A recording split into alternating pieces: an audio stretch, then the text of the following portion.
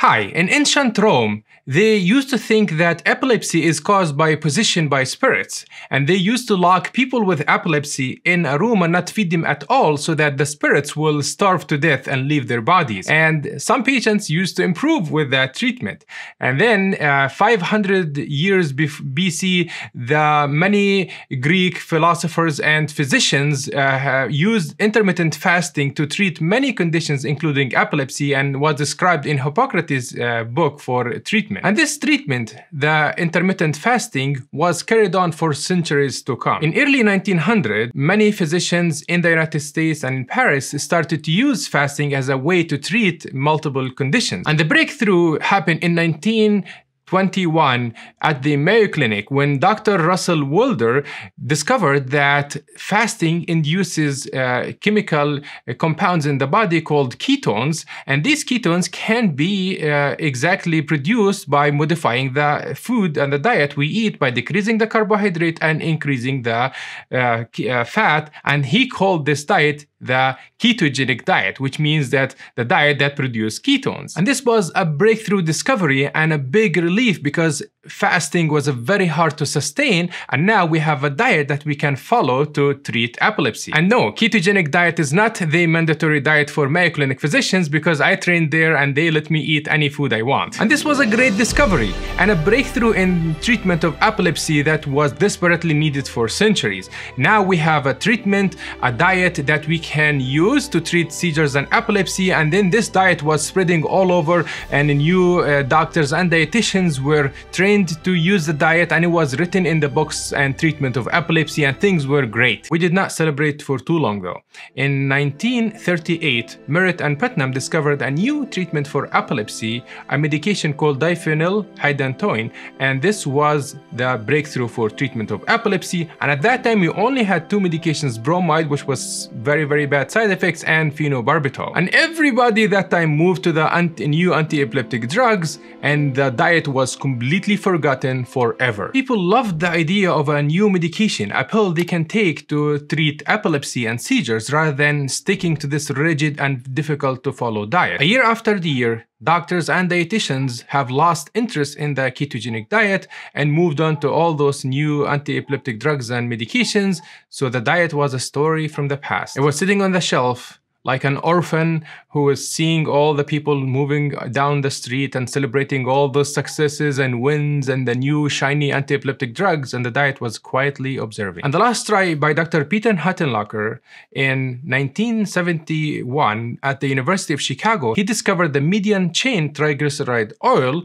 diet as a replacement of the ketogenic diet, but the world was like, and they just moved on to the new shiny anti-epileptic drugs again. 73 years later, in 1994, a 2-year-old boy, Charlie, had epilepsy that was severe, and he failed all medications, even an epilepsy surgery, and he was having daily seizures. Out of desperation, his parents were looking for anything to help little Charlie. So his dad went to the library that day, and he was looking for any book that can help him. And he found a book, a guide for epilepsy treatment for parents. And he started reading the book, and there was a mention of that diet that children use, and their epilepsy vanished overnight, or their epilepsy significantly improved. And he brought this out of excitement to their doctors and in California, and he asked them, like, can we use this diet? And the doctor's like, we don't know a lot about this diet. There is a new medication that we can use. And he had only one option. He has to go to the Johns Hopkins University Hospital in Baltimore, Maryland. And in Johns Hopkins, they were using ketogenic diet to treatment of epilepsy and other conditions, and they were publishing some of those studies. And then little boy Charlie went to the Johns Hopkins, and one of the experienced dietitian for 70 years, she had used this ketogenic for many years, and she knows the ways of the past, and she started giving the little boy Charlie the ketogenic diet. And the miracle happens overnight. Charlie stopped having seizures instantly after starting the diet, and it was a miracle. And then his dad was connected in the media industry, and he had his story told on national TV in the documentary and the TV show The Dateline. And since then, there was an explosion of the ketogenic diet treatment. people started to be interested again in ketogenic diets, and Charlie's family made Charlie Foundation, which is a foundation for ketogenic diet, started to spread awareness and funding for research on ketogenic diet, which exploded over the years, and now we have more than 1,000 times increase in the research and understanding of ketogenic diet. And now the ketogenic diet is used worldwide for treatment of so many conditions and for epilepsy. People discovered so many benefits. It can decrease inflammation, it can cause weight loss, and can improve the cognitive function, even it can help with cancer. So this diet was like one fix for all. No doubt that the ketogenic diet is an excellent diet that helps a lot of patients. However, it is very difficult to follow and very difficult to maintain. Ketogenic diet, you have to weigh every single bite you eat with strict ratios between carbohydrates and protein and fat. We increase the fat and decrease the carbohydrates, and there is no cheating days in epilepsy. It can only take one bite of sugar to get the child out of ketosis, then seizures will start come all the way back. You can have cheating days for weight loss and for other things, but not for epilepsy. And the diet also has lots of side effects. So some side effects including like this stomach upset, constipation, this is very high fat diet. It's very hard on the stomach and the body.